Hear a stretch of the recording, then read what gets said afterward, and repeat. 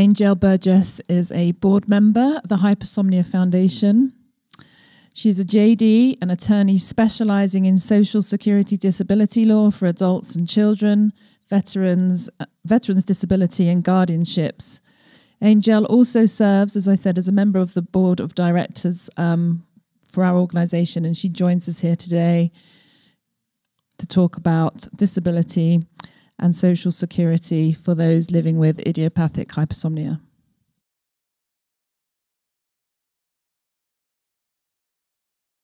Thank you. Good morning and or good afternoon, everyone. I'm very happy to be here today to talk with you about Social Security disability, which is an area that is near and dear to me. I have to start with a disclaimer. I'm an attorney, I'm sorry, but I am a partner in private practice. I specialize in Social Security disability, which means that I go before the Social Security Administration to represent adults and children to get their benefits. So my presentation today is for informational purposes only. It does not reflect the opinions of the Social Security Administration or their employees, but rather my own opinions, which are pretty good, by the way.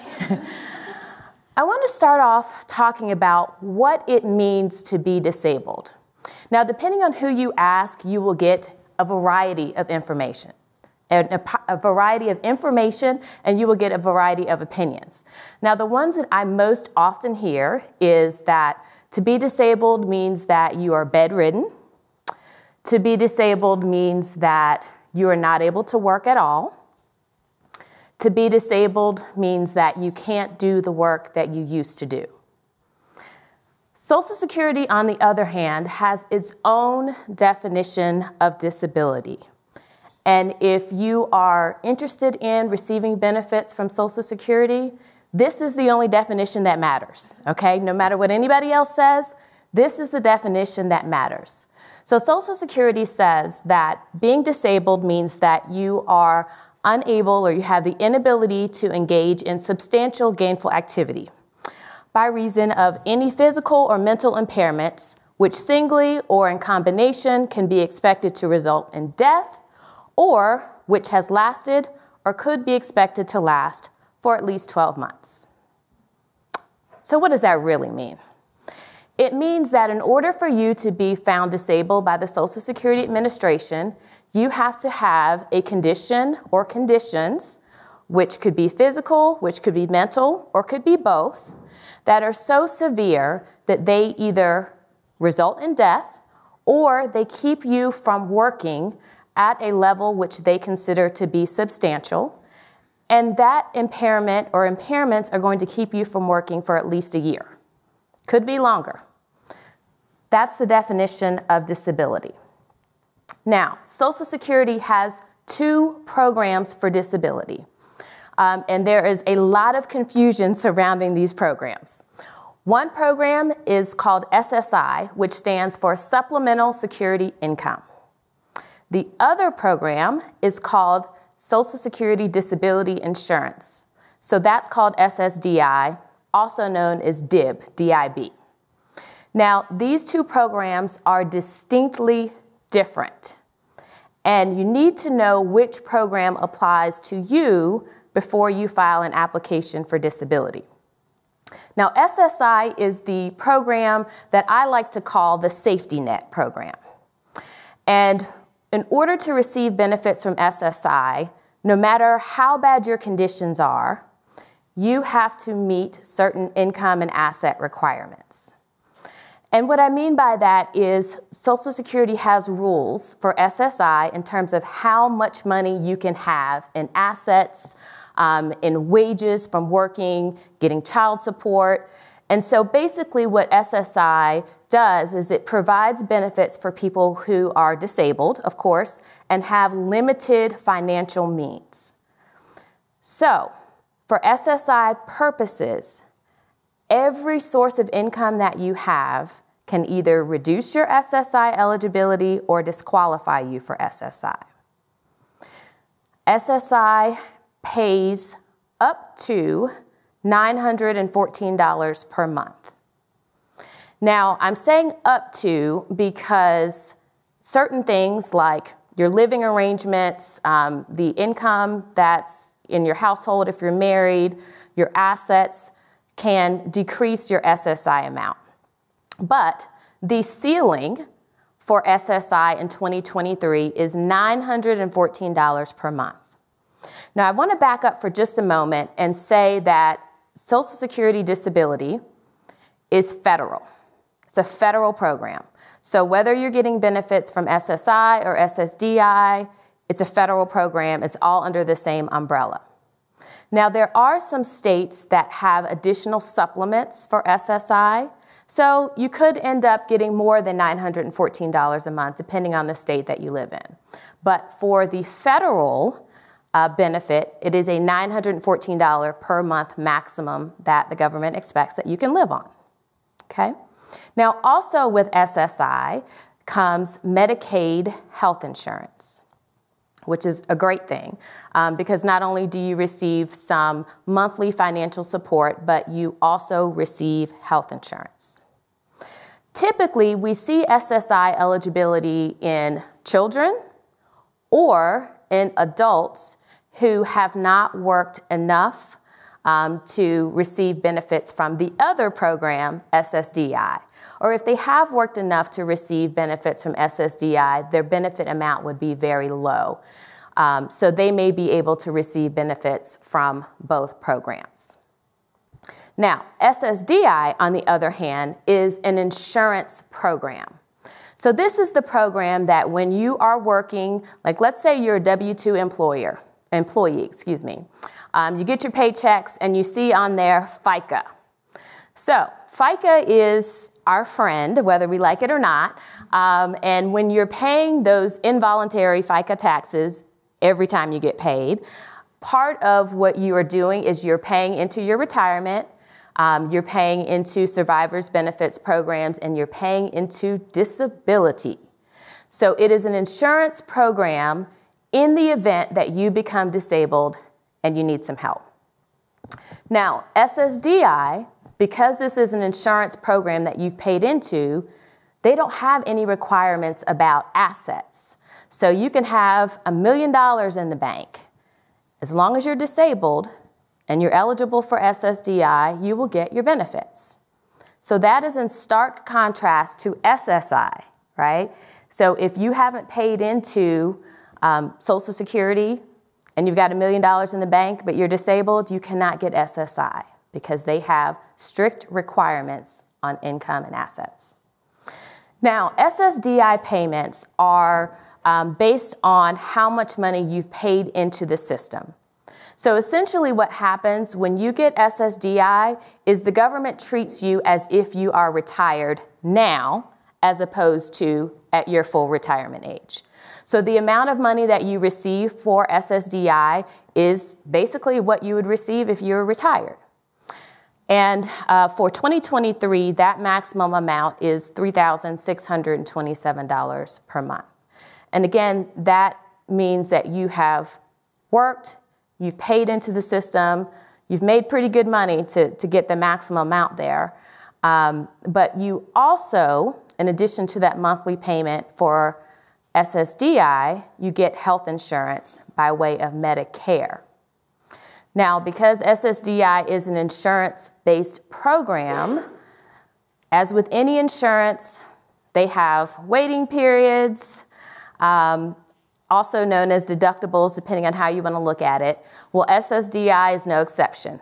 You will get your Medicare, but you have to wait 29 months from the time that Social Security says that you became disabled to get your Medicare. So you'll get your monthly check, but you've got to wait out that 29-month period before you get health insurance. Now, one thing that I want to emphasize about these two programs is it doesn't matter which program you apply to or if you apply to both, the rules for disability are the same. So to get disability in Utah, you have to prove the same thing that you have to prove to get disability in Georgia. Doesn't matter where you live, okay? Now what Social Security does is they go through what they call a 5-step sequential analysis. In every case, for everybody that's applied for disability, they go through this analysis to see whether or not you're disabled. Disability is a very individualized program.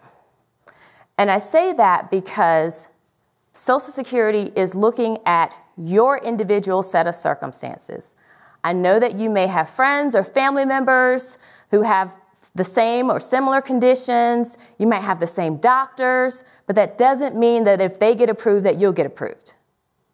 They have to look at you as an individual. And they go through this 5-step sequential analysis. They want to know, are you working? If you are working, are you engaged in, here goes that term again, substantial gainful activity? So for 2023, substantial gainful activity is $1,470 per month, gross. So what that means is if you are working, let's say you're working part-time, you're working 15 hours a week, and you're making $800 a month, then yes, you're working, but no, you are not engaged in substantial gainful activity. So you could still be disabled according to Social Security's rules. It does not mean that you're unable to work at all. You just can't be engaging in substantial gainful activity, which is making $1,470 per month or more. And just for, just to satisfy everyone's curiosity, $1,470 per month is just shy of minimum wage at $7.25 an hour. So the second step in the 5-step sequential analysis is, does the applicant have an impairment that will last 1 year or more? So for people who have more acute issues, they may not be able to work for 6 months, but they're not disabled. You have to be unable to work for at least a year or more. The next step, is the condition listed in the Code of Federal Regulations or of equal severity? So here's what you need to know about the Code of Federal Regulations. Social Security has a list of conditions that they classify by system. So digestive impairments, cardiovascular impairments. So they classify them by system, and then within each classification, they provide more requirements. So unfortunately, and I'm sure as this will be as no surprise to any of you, IH is not listed in the Code of Federal Regulations. Neither is narcolepsy. And I'll talk about that a little bit later. But for our purposes today, the answer is going to be no, it's not listed because it's not even recognized by Social Security at this point. Step 4, does the condition prevent former employment? So for many people, this answer might be yes, it does prevent former employment. Just to give you an example, let's say that you worked in a job where you were a driver and you've got IH and your symptoms are not adequately managed. It is not safe for you to continue to be a driver. Driving 18-wheelers and you're falling asleep on the job, right? So you might not be able to do that job, but you're 35 years old. There are other jobs, at least in theory, that you may be able to perform. So that's where step 5 comes in. Does the condition prevent other employment? And one thing that I do want to mention is that with Social Security's rules for disability, the younger that you are, the harder it is to get approved. That's just the way the rules are set up. They classify individuals based off of age. So if you're anybody under the age of 50, you are considered to be a younger individual. The rules are the most strict for younger individuals. You are the furthest away from retirement, so they make it as hard as they can for you to get approved. If you were, on the other hand, 58 years old, you're closer to retirement. The rules are a little more relaxed. Actually, they're a lot more relaxed. If you're 58 with the exact same medical conditions, exact same treatment, exact same history as if you're 38. So for IH, of course, we know that many of you are younger individuals. It is going to be harder for you to get approved for disability by virtue of the way that the rules are set up, but it is not impossible. Now, when you decide that you want to apply for disability, what happens is Social Security undergoes quite an intensive process. Most people think that applications are rubber stamped, right? You send in your application for disability and boom, they just say rejected. That is not at all what happens. Now, it may feel that way, but there is a process which leads up to an approval or a denial, and that's what we're going to go through now. So the first thing that happens is you're going to file an application for disability benefits, and that could be either for SSI, for SSDI, or both, depending on your circumstances. This application can be filed in one of three ways. You can file it online, you can file it by telephone, so you can call into Social Security and they will ask you the questions that they need to ask and essentially fill out the application for you. Or you can go into your local Social Security office to file the application. It is important that when you file for disability benefits, you are filing an application for the correct program. After you file that application, it goes for an initial review at your local office. And your local office is the office that looks to see, do you qualify for the program that you've applied for? Let me give you an example. If you have never worked and you are 30 years old and you believe that you're disabled and you file an application for SSDI, you're going to get denied. Now, you may be disabled, but you didn't pay into SSDI. So they are going to have to deny you. They're not going to look at your medical. They're not going to look at anything other than, do you meet the requirements? Have you paid into SSDI? So you want to be sure that you apply for the correct program. Otherwise, you will get this denial letter that says, you're not disabled, you don't meet the requirements, and you may just say, okay. Meanwhile, if you had known to apply for SSI,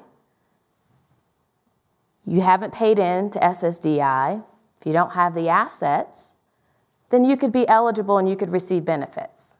So just make sure that you know what program you need to apply for. So once the local office says, yes, they've applied for the right program, they will send your file to Disability Determination Services, which is also known as DDS. Now, DDS is responsible for doing the file review. So the bulk of, all of the information gathering and the opinions and everything that happens in your claim at an early stage happens at DDS. So DDS is a state agency. They are responsible for developing the medical evidence in your case. And when I say developing, it's probably not the word I should have used. They are responsible for securing or obtaining the medical evidence in your case from your doctors. There is a team at DDS that is going to be responsible for each and every claim. And so this team is comprised of usually 3 or 4 individuals. You've got your adjudicator, and your adjudicator is like the overseer, right? The adjudicator is the person that says, okay, I see all the information on your application. I see that you've seen, these 4 doctors. We need to request medical records from these 4 doctors. And then once those medical records from your doctors come in, then you have a state agency physician and or psychologist that will review your medical records. So many people do not know that this happens. There is a medical review done on every single file. Sometimes that medical review is done by a physician. Sometimes it's done by a psychologist. It just depends on what the nature of your conditions are. And sometimes it's done by both. So using IH as an example, if you have any comorbidities, then Social Security will determine most likely that they want to have your case reviewed by a physician, and they want to have your case reviewed by a psychologist as well to see the mental health implications that you're dealing with. So there will be a review done by these medical experts, and they will give their opinions as to what they think your functional limitations are. You know, from a physical standpoint, can you sit, stand, walk for how long? Can you squat, kneel, crouch, bend, stoop? Those types of things they're evaluating from a physical standpoint. From a mental health standpoint, you know, can you follow instructions? Can you follow detailed, complex instructions, simple instructions? Can you interact with other people? Can you stay focused for at least 2-hour periods of time consistently throughout an 8-hour day? So those are some of the things that those medical experts will have to address. Now, there are also times when the medical experts that work for Social Security will say, you know, we'd really like to get another opinion from a doctor or a psychologist who will examine this individual one time. And that doctor or psychologist is called a consultative examiner. So Social Security may send you out and they may say, okay, Anjel, we're sending you out for a physical, you know, to see a general practitioner, and they're going to evaluate your IH. They can do that, okay? So when you go for this physical to have your IH evaluated, what you're getting is a basic physical. Can you step up on the table? Can you bend over, touch your toes? You know, let's listen to your heart. The same kind of basic yearly physical that you would get, let's say, for school. Okay, not your typical yearly physical where you've got the blood work and more testing, but this is a very basic physical. So Social Security may send you out for that. They may also send you out for a psychological evaluation where you could be doing some testing, could be doing some IQ testing. Most cases, it's not IQ testing. It's more basic tests, you know, serial threes. You know, can you count backwards from 100 by 3 or by 7? You know, they may give you 3 words and check to see if you can remember those 3 words in 3 minutes and 5 minutes, things like that. So again, the idea is that the psychological evaluation will help Social Security to figure out if you can perform the mental demands of full-time work. And then after all of that is done, the consultative examiner will write a report, send it to Social Security, and say, this is what I think Anjel can do and what I think she can't do. And then a decision is going to be made on your case. Now, from a statistical standpoint, once you've gone through this initial process, approximately 25 to 33% of people will be approved. Not horrible, but not great either. But nationwide, that's what it looks like from a statistical standpoint. And the timeline to get that initial decision is anywhere from 4 months to over a year. That's because of COVID. So we are still seeing significant delays in processing because of COVID, because those exams that I was telling you about that Social Security would send people out to, during much of COVID, none of those exams could take place. So the files just sat there while they were waiting to be worked up. So we are still having to deal with some effects from that. So the timeline can still be long. If you get an initial decision and it's an approval, wonderful. Social Security understands, they agree that you meet the requirements for disability. You can go on with your life and focus on your health. But for the majority of people, they are going to get a denial. If you get a denial, you need to appeal the denial. Doesn't matter what the letter says, you need to appeal the denial. Once you file that appeal, what happens is Social Security does what they call reconsideration, which means we're going to take another look at your case. We're going to look for any updated medical evidence since we denied you, and we are going to have another review done by our doctors in-house, and we will make a brand new decision. Now, as you can imagine, if Social Security said you were not disabled a month ago, they're probably going to say that you're not disabled today. Most times, they do not change their mind. In fact, 90% of the time or more, Social Security will deny you at reconsideration. So maybe 10% of people will get approved at that level. But as you can see, the numbers aren't great there. It usually takes anywhere from 3 to 8 months to get a decision at reconsideration. So if you get approved then, wonderful. But if you get denied, you need to appeal the denial, which means you need to request a hearing in front of an administrative law judge. This is the stage in the process where most people get approved for disability benefits. Why? Well, there are several reasons why. One, the administrative law judge had no prior involvement in your case. So once you get to the hearing level, then the administrative law judge gets involved. They get to review all of the evidence. So all of the opinions from Social Security's doctors, all the medical records from your doctors, and they get to talk to you. Finally, somebody gets to talk to you and ask you questions. This is when it happens. So the administrative law judge gets to ask you questions about your conditions. You get to, as the claimant, testify and explain, this is how my IH affects me. This is what a day looks like for me with IH. If you have an attorney, your attorney gets to develop your case through questioning, to bring up things that the judge may not be aware of, to prepare you to testify. There's also a vocational expert that testifies at the hearings, and the vocational expert gets to explain, your work history, but more importantly, the vocational expert answers questions about limitations. The judge is a lawyer.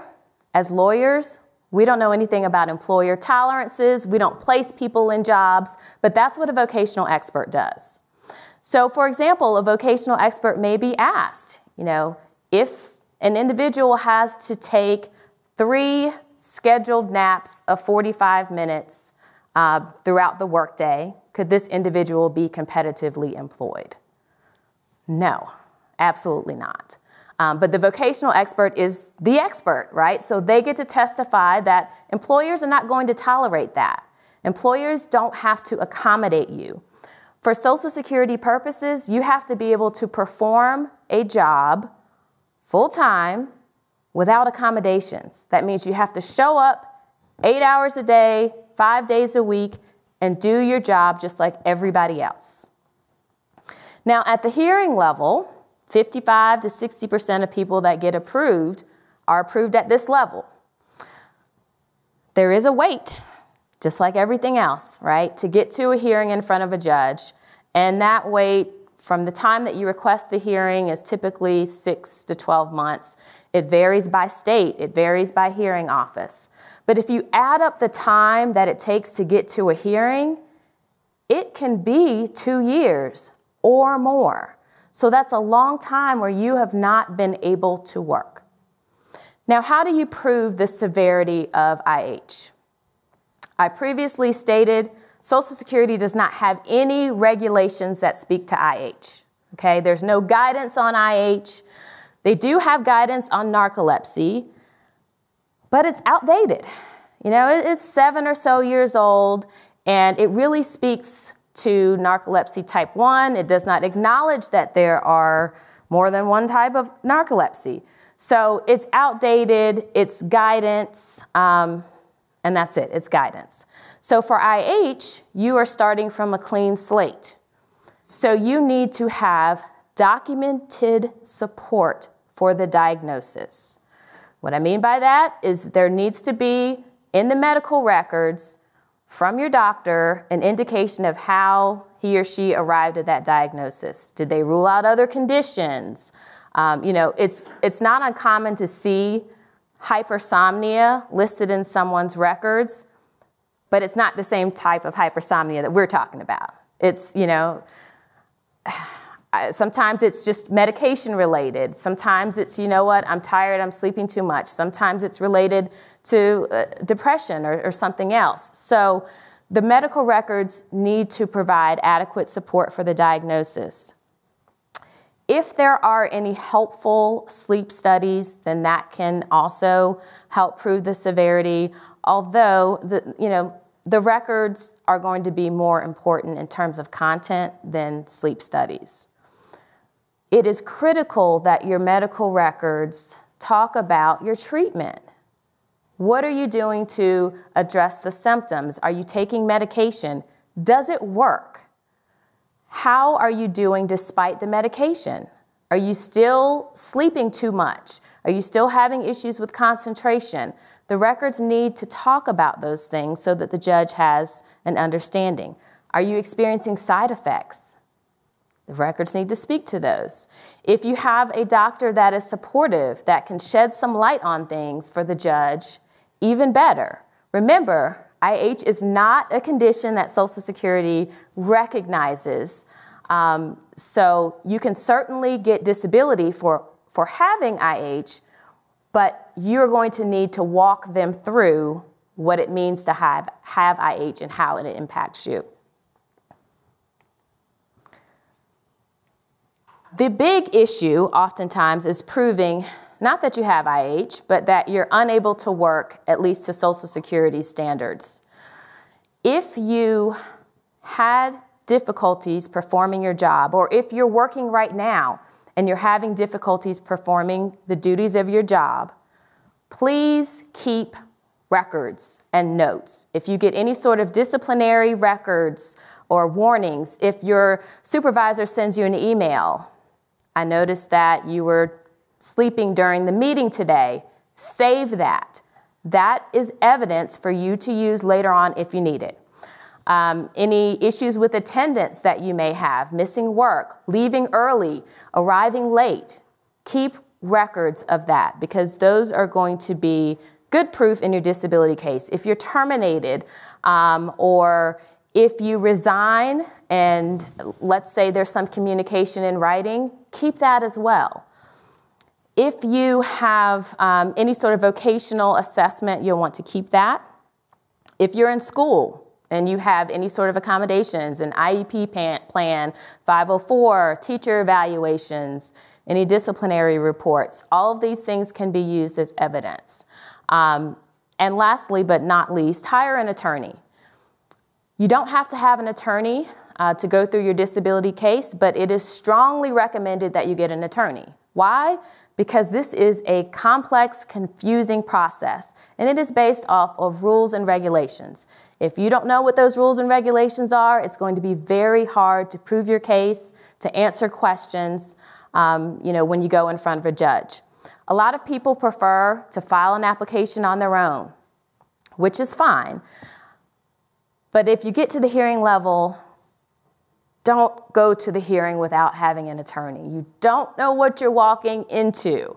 You want to be prepared. You want to be sure that you can present your case in an accurate light and in a way that speaks Social Security's language. If you don't speak the language, it's hard to prove that you meet the requirements. The way that attorneys work for disability is different than most attorneys. I know we get a bad rap. People say, oh, they charge me all this money for this work.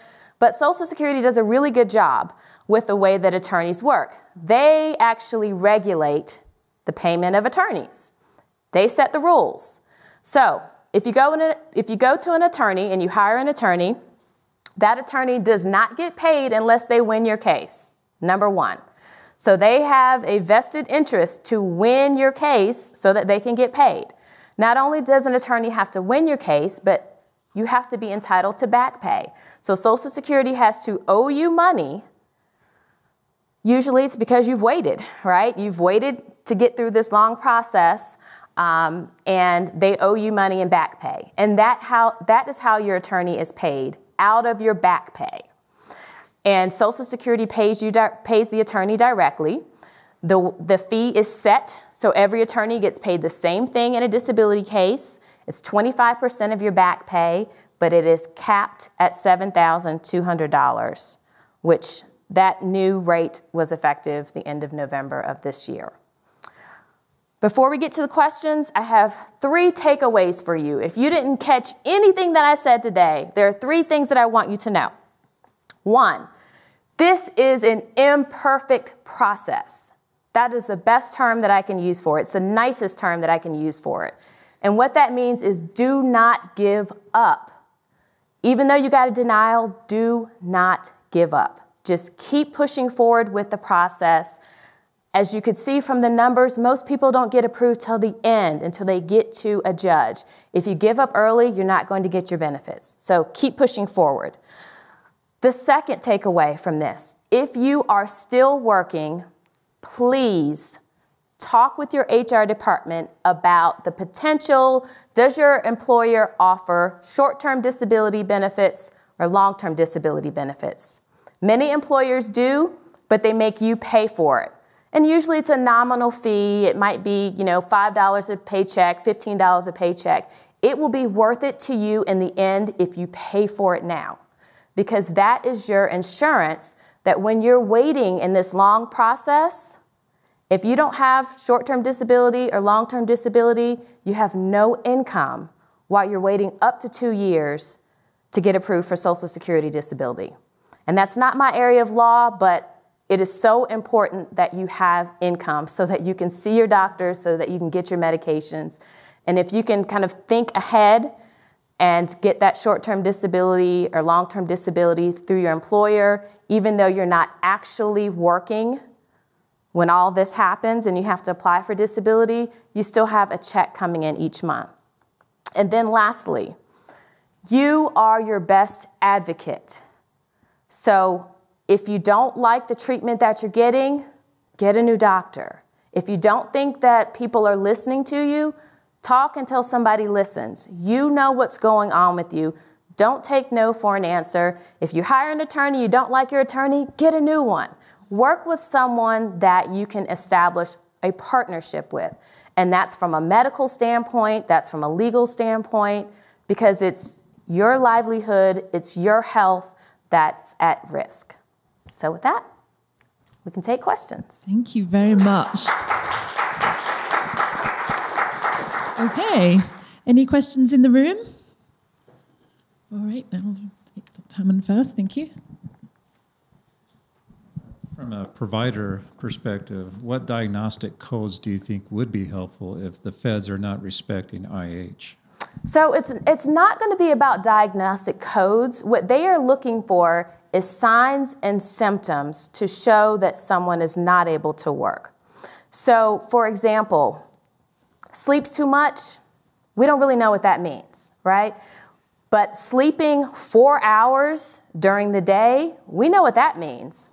Because a work day is supposed to be 8. You're sleeping 4 hours out of the day, then we know that there is an issue with you being able to work full time.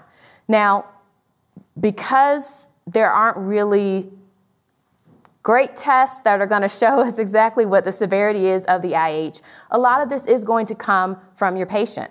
It's going to come from them in terms of what are their subjective complaints. So it's helpful if they keep logs, if they can bring things to you to show you this is what I'm experiencing. And then that way, of course, it gets documented in your notes.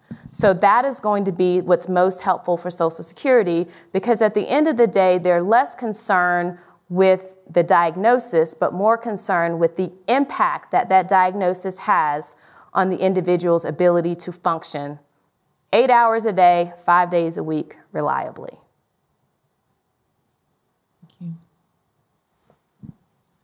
How does it work for self-employed people? Like, Great question. Have we been paying with our tax return, or what happened there? Yes, that is a wonderful question. So if you are self-employed, instead of FICA, There is SECA, S-E-C-A. So those are self-employment taxes that you pay when you file your tax returns.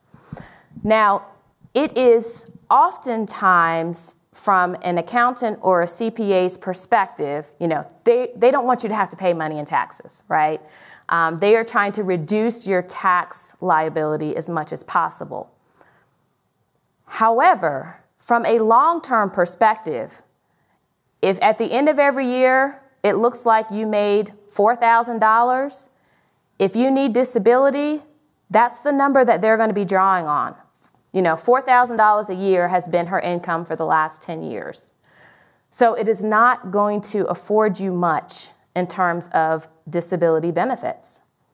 And if you take a loss every year and you're not paying those taxes and you're not paying into Social Security, you will not be eligible for SSDI, which means that you can only apply for SSI if you have little to no money in income and assets. Just to give you an idea of what that amount is, if you are single, $2,000 is how much you are allowed to have for SSI purposes. That's $2,000 in your bank account, IRAs, stocks, everything that you have, the value of that cannot exceed $2,000 if you are an individual. If you are married, it's $3,000, and your spouse's income counts against you and your spouse's assets. So if you're self-employed, make sure that you are paying into Social Security and that you are protecting not only your future retirement, but in the event that you should become disabled, that you are protecting your ability to have a monthly income later on. That was a great question. So for a person with hypersomnia who would like to find an attorney to take their case, how do they go about finding one who's willing to, give the fight for the rare conditions, given it's not on the list of conditions? Well, you can call me. I'm going to tell a quick story in response to your question. My first introduction to hypersomnia came via a prospective client who had called around looking for an attorney and said, I have IH, and sometimes when people are not familiar with the condition, they don't have an interest in learning. So I think it's important to, from the outset, if you're talking with a prospective attorney, let them know, I've got IH, do you think this is something that you can help me with? And in my case, I knew absolutely nothing about IH, but I am always willing to learn, want to learn about new conditions. So I said, well, I don't know anything about it, but sure, we can work together. The rules are the same regardless. The proof that you have to produce is the same regardless. So I would say just have a candid conversation with that attorney and see if they're willing to help and see if you feel that they can help you. If they say that they cannot, move on to the next attorney. There is an organization, it's called NOSCR, National Organization for Social Security Claimants and Representatives. So it's NOSSCR. And you can also go to NOSCR and look for an attorney in your area. Okay. Thank you. That's all we've got time for at this moment, but we'll invite you back to the panel later and attendees will be able to ask you some more questions, I hope. So thank you. Thank you.